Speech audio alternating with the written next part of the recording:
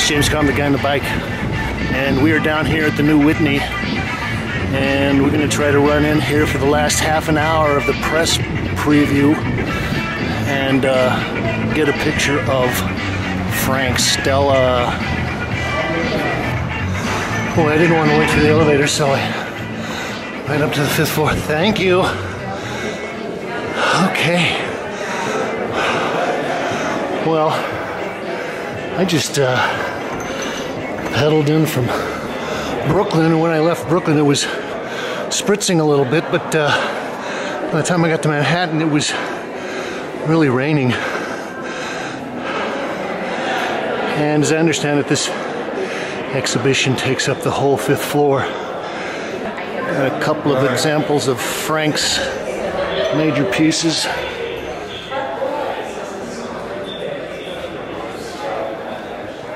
This is titled Pratfall 1974, and gosh, I'd say that's probably at least maybe a 10-foot square. Wow, this is a big painting, and yeah, it's got a lot of interesting, tricky things. It's collage on there. Looks like this might be even laser cut stuff. Das Erdbeben in Chile.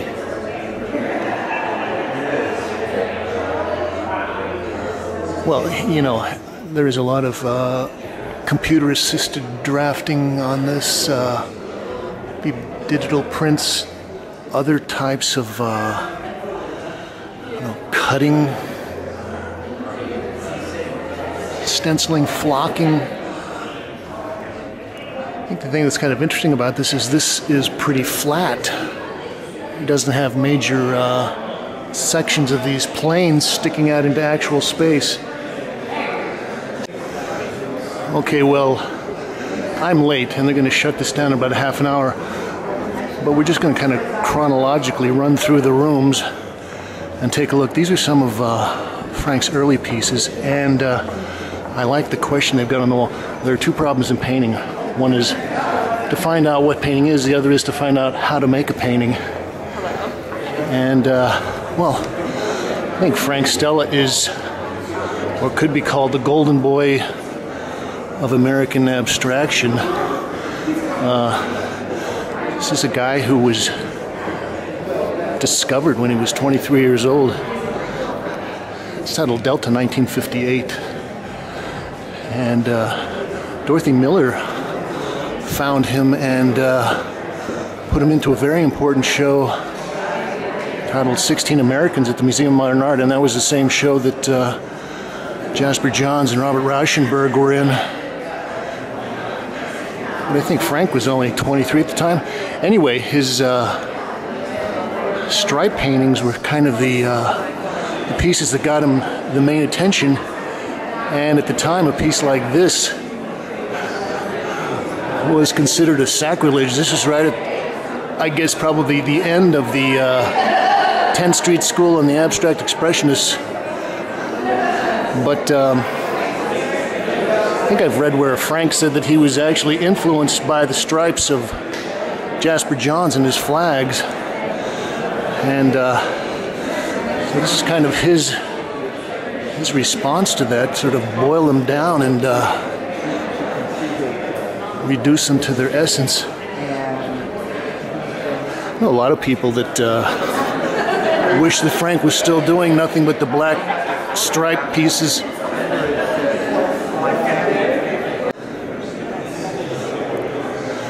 Oh, hey, there's Ben Davis, writes for ArtNet.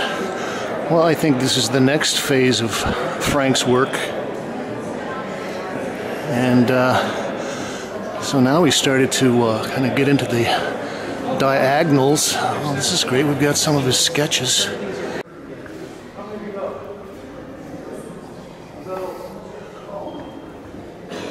Well, here are some of his early studies. This must be from the late 50s.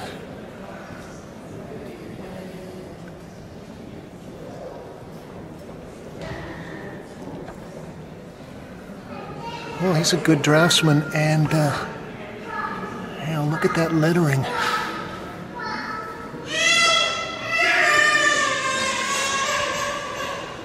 Oh, this is great. This is like a little codex.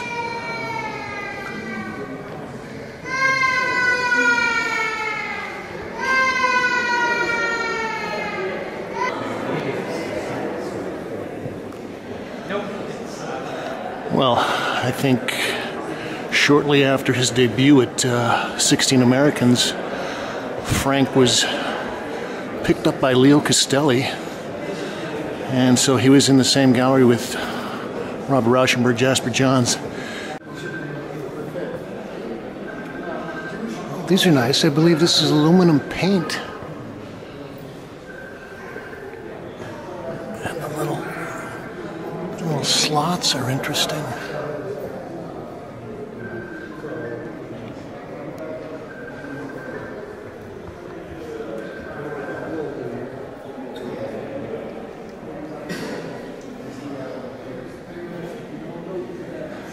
You know, it is despite his attempts at kind of being precise and mechanical, there's a real nice sense of the hand and the touch.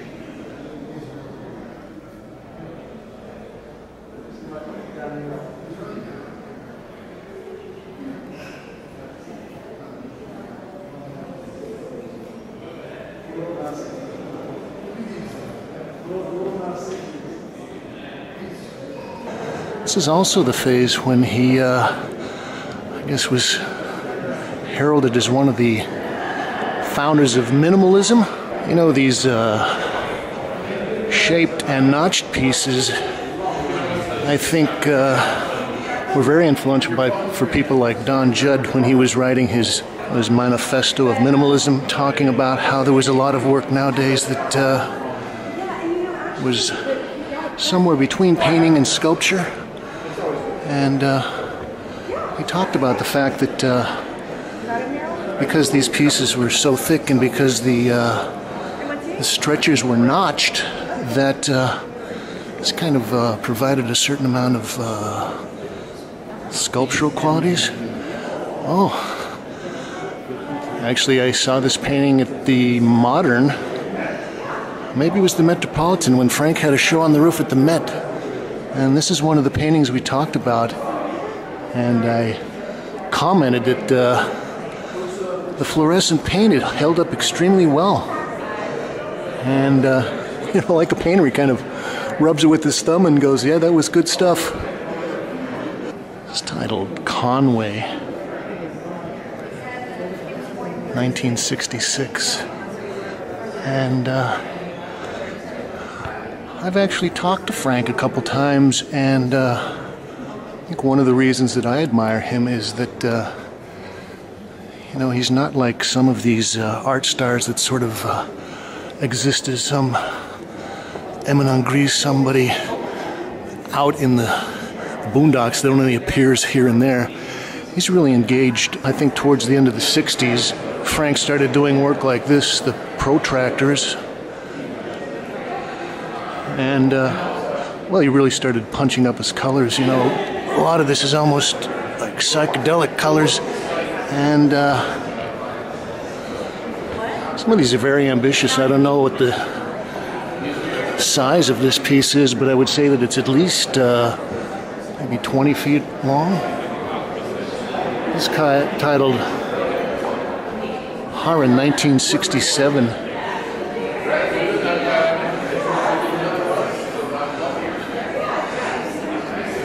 You know, it's got a very nice kind of a dry, soaked-in paint surface, but there is a quality, you know, wonderful color quality that he gets with that dry surface. It's titled Montanville, 1966, and Effingham. So here again, he's kind of distilling his geometric forms rather than presenting that or that in a rectangle. He's just kind of cut away the backgrounds and made the form, the shape of the canvas. And here again, you know, it's not just bold, bright primary colors and fluorescence, but he's got some nice tertiaries here, that kind of yellow ochre and olive green. Okay, I think these pieces are called the Tropical Bird series, and this is the stuff that I saw when I first came to New York. So we're talking late 70s, early 80s, and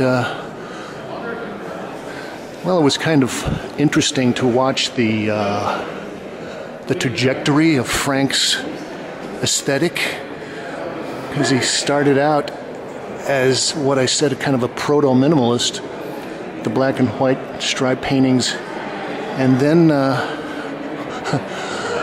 after about 10 years, suddenly 10 or 12 years, he's doing this stuff which kind of related to neo-expressionism, or as some people have called it, maximalism. And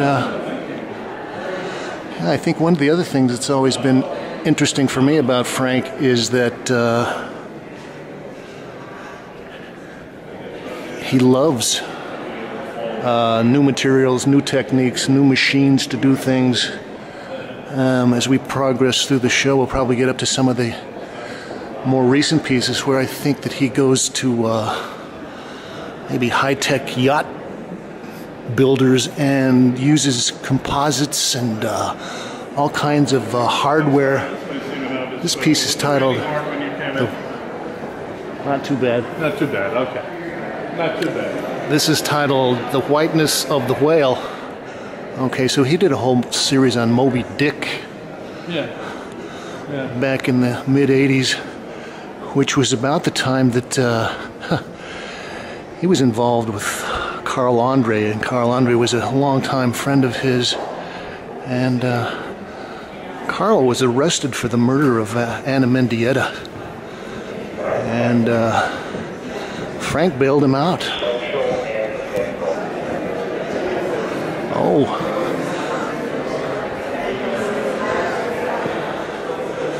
Well, the other thing is that Frank has never been restrained. He's never been modest about his goals and his ambition. It's a huge piece.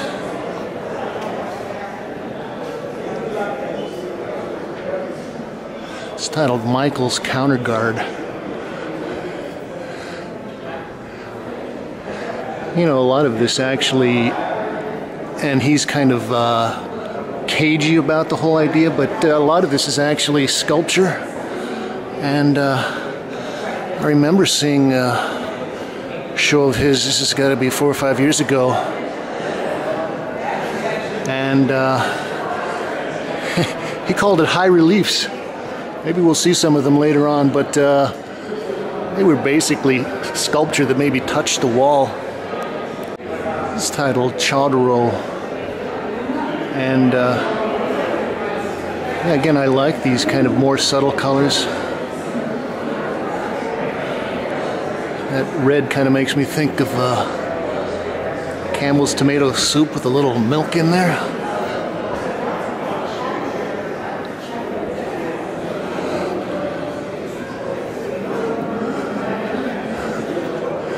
So this phase, when he really went maximal, you know, a lot of people were criticizing him because he started to use the expressionistic brush strokes and the textures and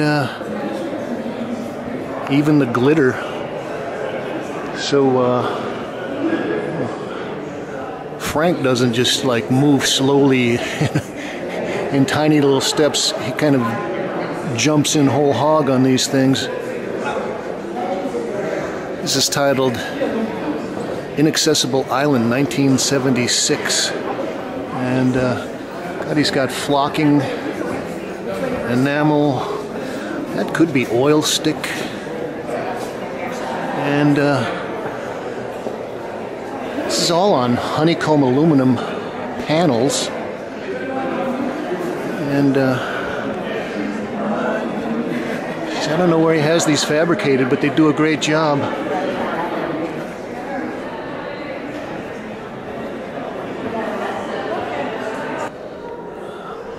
I caught up with Frank when he was having a show of sculptures on the roof at the Met, and I kind of impertinently went over and buttonholed him for a second and asked him his ideas or his thoughts about postmodernism. And well, Frank, in a lot of ways, is a very, very thoughtful guy. He sort of said, you know, postmodernism doesn't give me anything. And it's kind of like his statement of what you see is what you see. What I took from that was that modernism had goals. Modernism knew what it was after, knew what it needed to change, knew what it needed to attack. And from Frank's viewpoint, postmodernism just maybe asked a question or tried to create doubts about the system. Oh, this is sweet. I remember seeing these exhibited at Leo Castelli maybe in the late 70s, early 80s. These are the maquettes for the tropical birds. And as I understand it, he had these fabricated in India. So he'd do the designs, and people out in some little village or factory would make these out of Coca-Cola cans, different kinds of metal signs and things. Actually, I like those.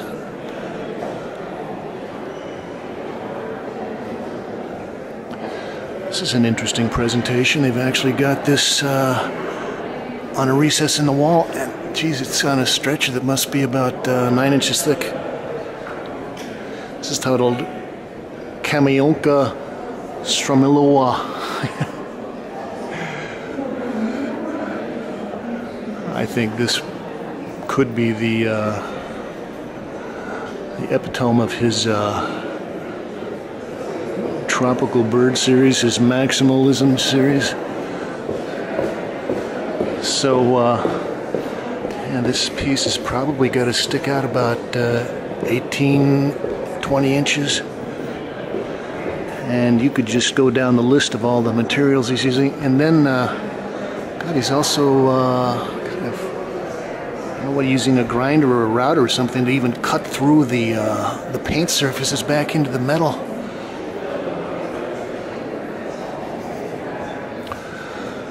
Okay, wow.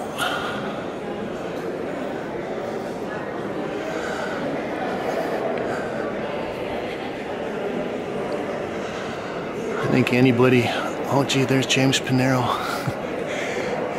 Anybody that could put this painting in their living room would be doing all right. See, I stayed at a hotel in Las Vegas a couple of years ago. It's the Vedora, and they had one of these behind the registration desk.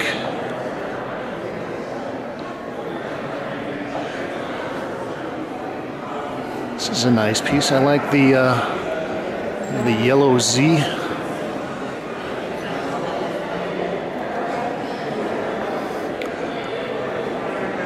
Well, we're just going to keep moving because this is going to wrap up in about 15 minutes. Now, this may be a huge print. I think it is. Woodcut. Maybe aqua tint.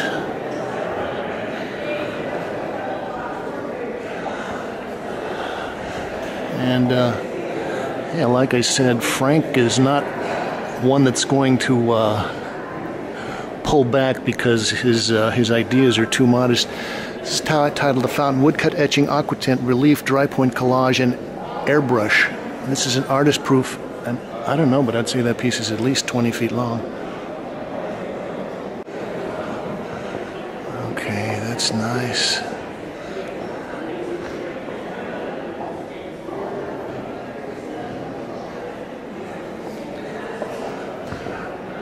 He's got kind of like a homicida board and felt.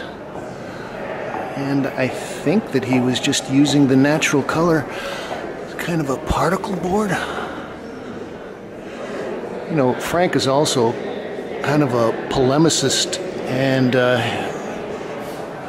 know he wrote at least one book that got a lot of press, I guess, in the end of the 80s, early 90s, about the whole idea of modernism and what modernism meant. This is kind of nice. I like the way that he varies the angles of his planes. Oh, and so this is not honeycomb aluminum, but it's corrugated cardboard.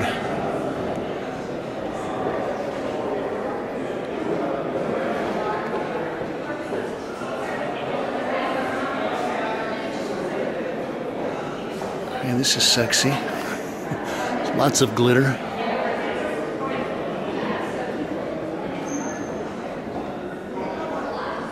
Oh, this is beautiful. This is all wood.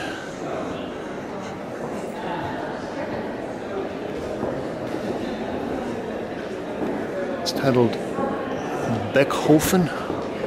You know, Frank has gotten a lot of questions about his titles, and I know that his initial series of black and white stripes, a lot of it was in German, and he was actually using slogans that had been used by the Nazis. And I think some of these other pieces are named after various places in Poland.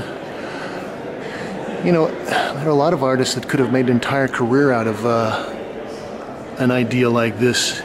And, well, it says a lot about Frank's originality and his kind of constant drive and curiosity and experimentation, that he just keeps going and going and coming up with new solutions.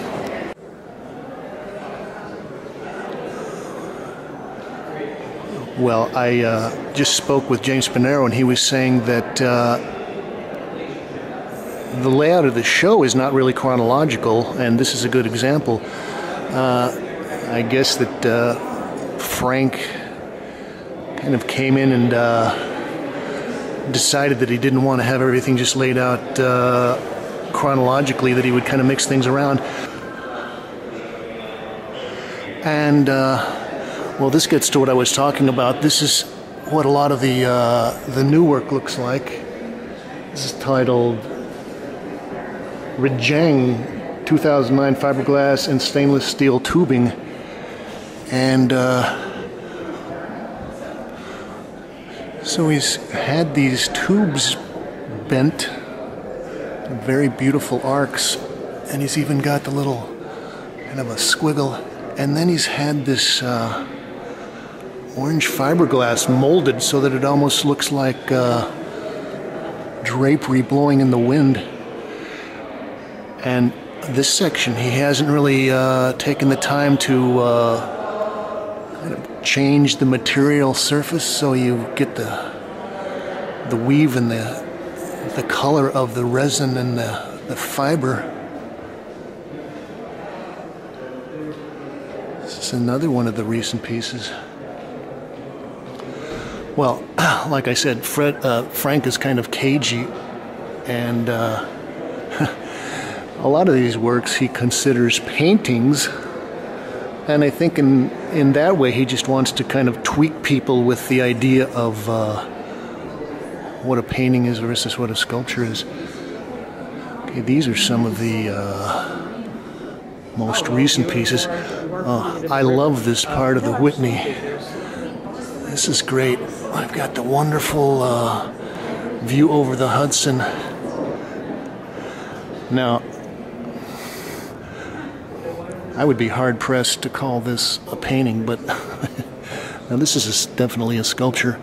And, well, I think that Frank probably hangs around at the sculpture fabrication shops, and probably spends a lot of time scavenging around in their recycle bins.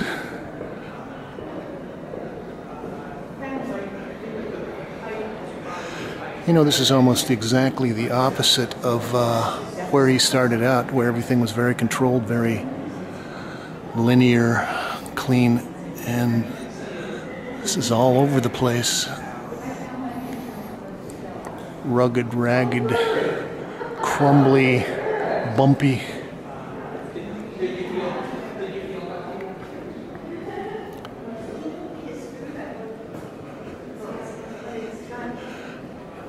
Also, this is interesting, the way they've got this attached on the wall. It's almost like it's not really bolted to the wall, it's just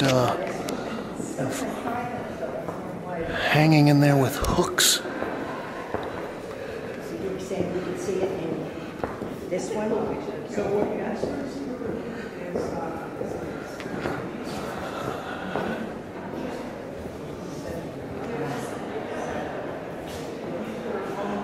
Oh, this is an interesting piece. So I guess this is some kind of cast composite, and oh, he's out of cut plexiglass. I think Frank does a great job of kind of mixing maybe high Baroque with space age kitsch.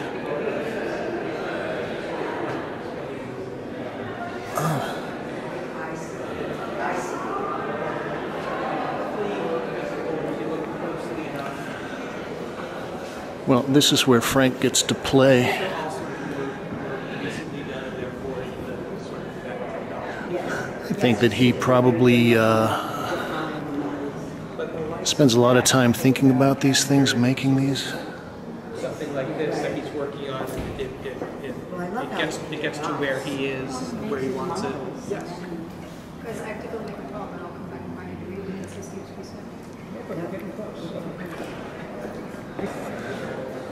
This piece right here is an example of the kind of work that was shown at a show that he called High Reliefs, and well,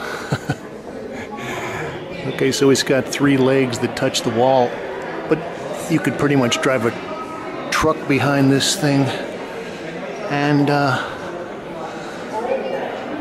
you can go back. I think I've covered at least 3 of his shows, and well, I was saying that one of the things about this particular series is that Frank might have been hanging out with some of the car culture people, because this has got frosted metal flake and highly lacquered surfaces. Look like something you'd see on a custom-built 1932 Roadster. Well,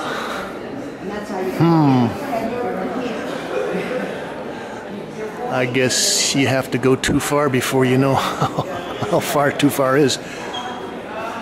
This one was a little, maybe a little crumbly, a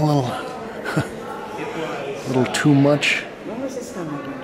1998. You know, I think also Frank probably spends a lot of time looking at blueprints of aircraft, or like I was saying, yachts. And well, he really is a classic modernist, and he's someone that believes that form follows function. And if he can find something like a set of strut designs, or some kind of a little crack there, some kind of architectural design element that looks good, he's going to use it. All right, smile, ladies.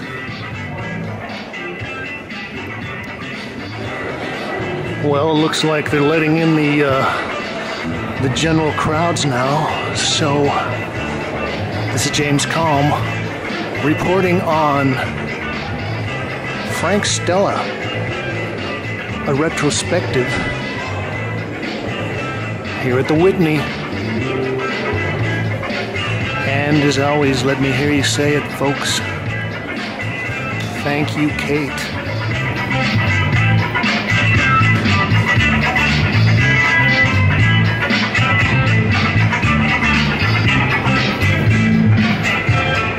Thank you.